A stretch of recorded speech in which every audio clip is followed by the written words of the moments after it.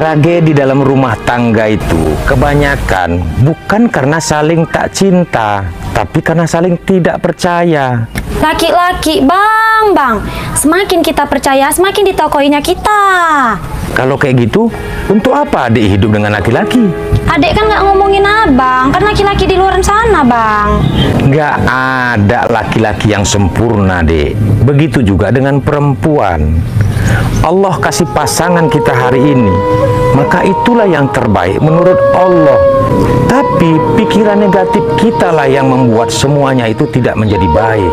Begitu kalian kasih ruang untuk pikiran negatif ke dalam pikiran kalian, maka dia akan berkuasa di situ. Dan setelah itu, hidup kalian akan dipenuhi dengan kecemasan, kekhawatiran, dan ketakutan. Padahal, kecemasan itu tidak akan merubah apapun kecuali merusak diri sendiri.